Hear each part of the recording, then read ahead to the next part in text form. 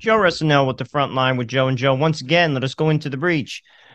Liberals are trying to shut down debate on Bill C-11. This is the bill that'll give the government authority to control what Canadians can see, hear, and post online. I've said it before, and I'll say it again.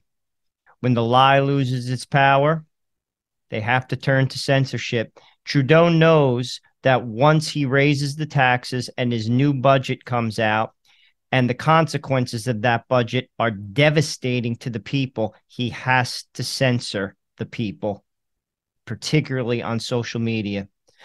Why? Because he'll get roasted, and eventually it could potentially cause him to get thrown out of office.